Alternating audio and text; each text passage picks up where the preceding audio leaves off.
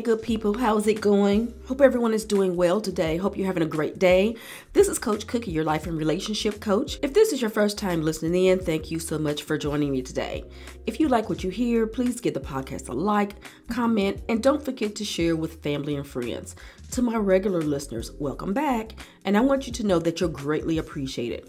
Here at Rising Higher, I'm going to give you some snippets for success to not only help you to survive, but to help you thrive. Now, in today's episode, I want to talk about the narcissist being a scam artist. But before we get into that, let's talk about last week's episode titled, Can the Narcissist Ever Change? Narcissism is really a set of personality traits, and the personality usually doesn't change very much over the lifespan. In order for the personality trait to change, the narcissist has to be able to change their behavior. It's a slow and long process, but it can be done with the narcissist if they're willing to self-reflect and realize they need help.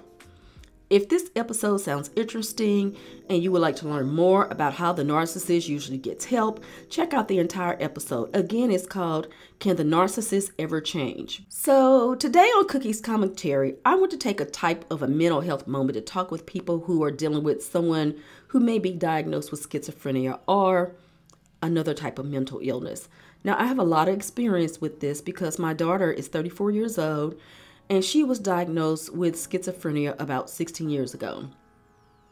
During this journey, I have noticed that even until this day, there are loved ones and friends who have adult children that are in their teens and 20s, that are in college, who are struggling with the concept of the illness and how to deal with it.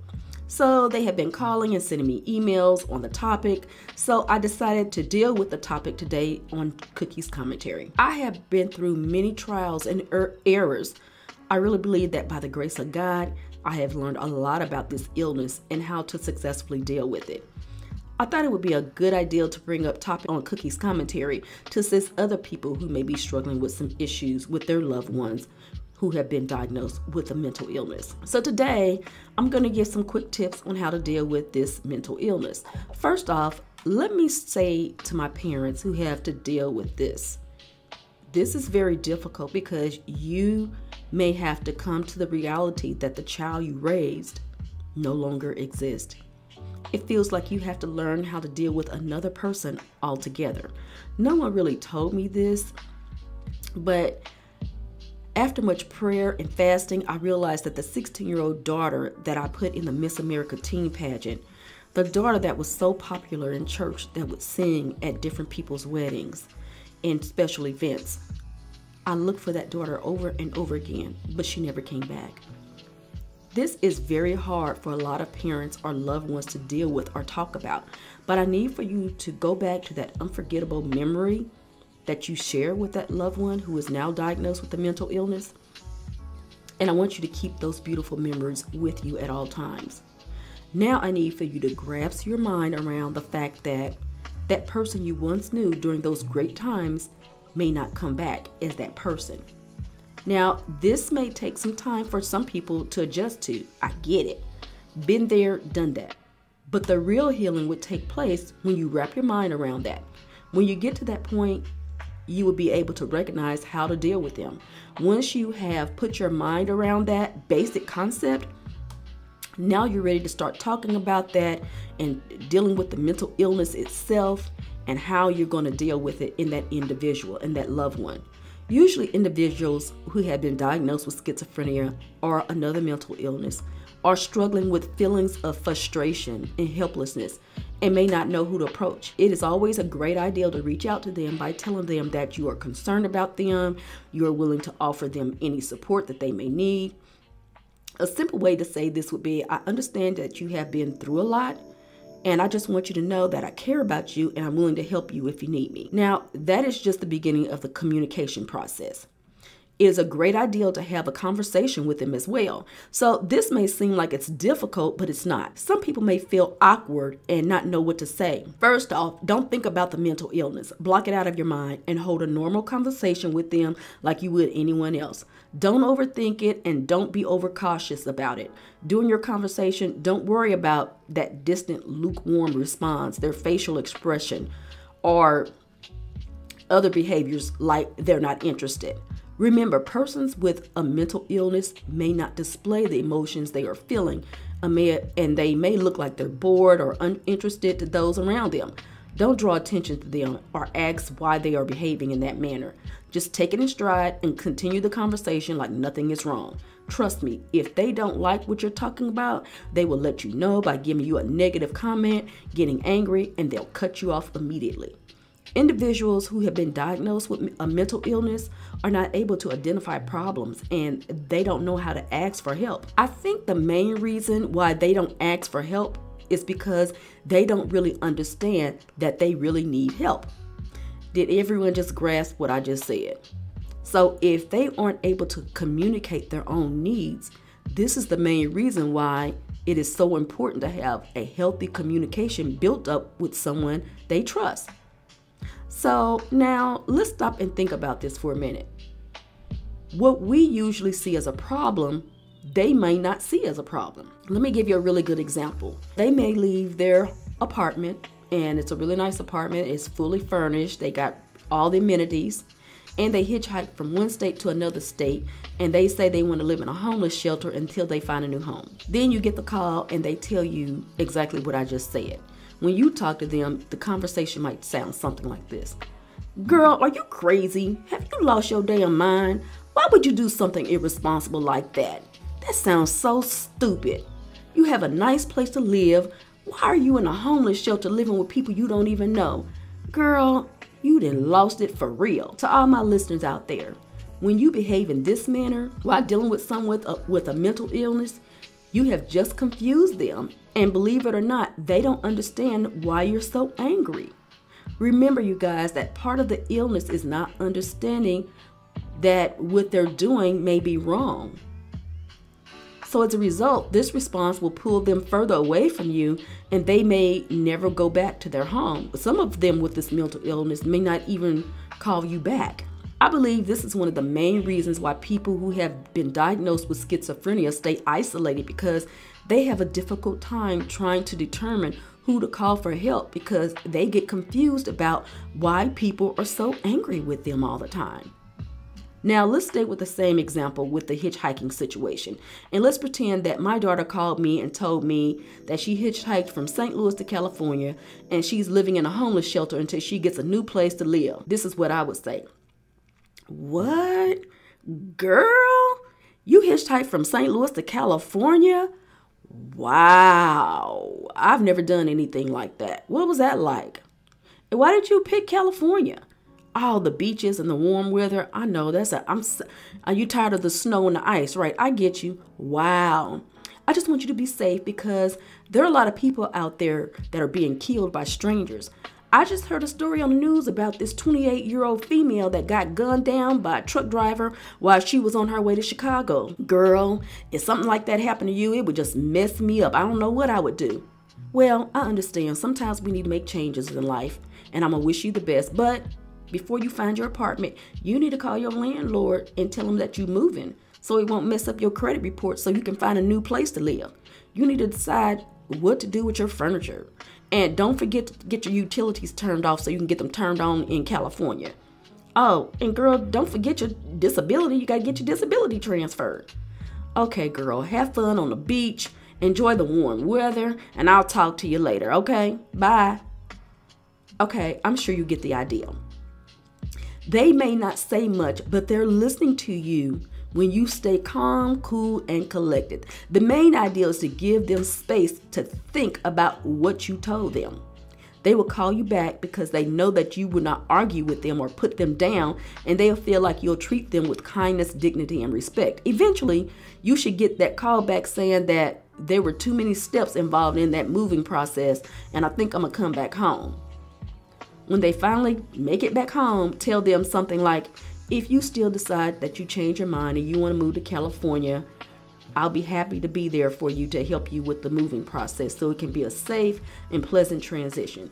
So now they feel like you didn't downplay them really want to move. So if they really decide later that they want to move, hopefully you'll be the first person that they call. Now, this is a really good example of why it's so important for them to have a positive external stimulus to help the person think. got to talk to them to make them think, okay? Which in turn help them with the recovery process and move into a more functional manner of living. These were just some little small tips to get you thinking about what you're dealing with. I hope that this really helped my listeners out there who are dealing with people with mental illnesses. I love each and every one of you. And if you need to talk a little bit more about the issue, or let's see if you can benefit from coaching, hit me up at heycoachcookie@gmail.com. To all my listeners out there, if you have some more tips or comments that you would like to give regarding this delicate topic, we would love to hear from you so we can all grow from other people's experiences.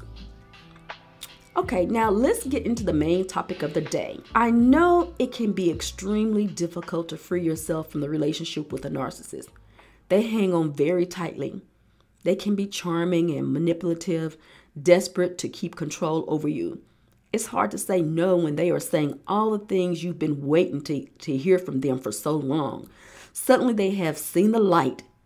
You have shown them the way. It's finally happened. Losing you, well, almost losing you, was the kick in the ass that they needed to see how selfish they were. And Lord Jesus, it would never happen again. Praise God, it's a miracle. Stop it. Stop it right now. And let me go ahead and burst that bubble right now and talk to you about what is really going on with the narcissist. Think of the narcissist as putting on a theatrical performance. And the narcissist's lies are designed to trap other people into doing what the narcissist wants them to do. The lies narcissists tell are exactly what people want to hear, and they're saying because they know that. They know what you want them to say, and they will say it no matter what, even if it's not true. But why? Why do narcissists lie? They have no truth. All they have are lies, manipulations that go along with whatever they are trying to get you to do today. And tomorrow they will argue the exact opposite without batting an eye, as long as they can win. Winning is all that they care about. So let's look at this a little bit closer. It's 8:00 p.m. and the narcissist appears to be seriously apologizing for lying to you again, saying he would do anything to make it up to you because he never meant to hurt you. You are the best thing that ever happened to me. You're amazing. You're wonderful. Then at 8:30 p.m., the narcissist is insisting he never lied to you, and then you forced him to apologize to you, even though he has done nothing wrong because you're unreasonable, controlling, and abusive. He twists everything that's been said in a way that makes it look like you're lying, that you're confused, or you're deliberately making things up.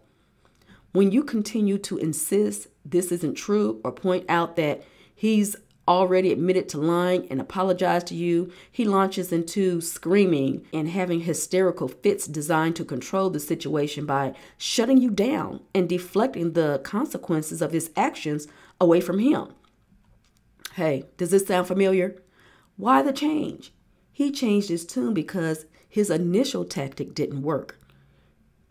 You didn't do what he wanted you to do, which was to accept his apology and simply forget he lied with no hard feelings.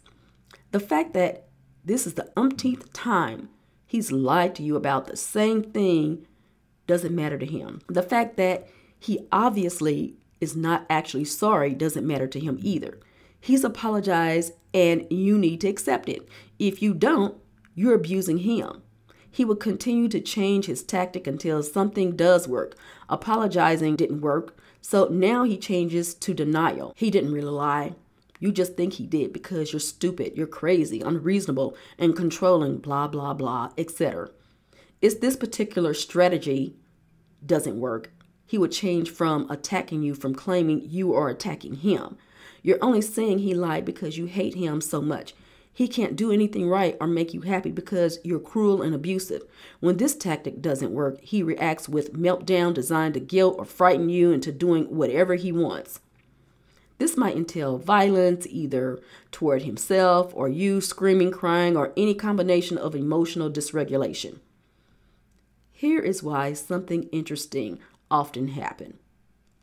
If the final meltdown doesn't work, if you stand there and watch his hysterics stone-faced cold without backing down, he will calm down and start at the beginning and apologize. In fact, if the argument continues long enough, you will see him go through the same cycle of manipulation tactics over and over again. It's all he knows to do. He can't take responsibility for what he's done, though he probably thinks his apology covers that. He cannot understand or care that he hurt you, and he cannot see that he's done anything wrong.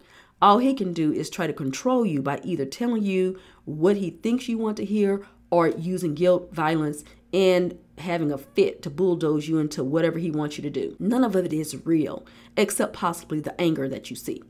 Everything these people say is designed to manipulate, control, and force you to do whatever they want you to do. Remember, however far he has to go to escalate it, whatever he has to do, control the situation and make you do whatever he wants you to do. That's how far he's going to take it.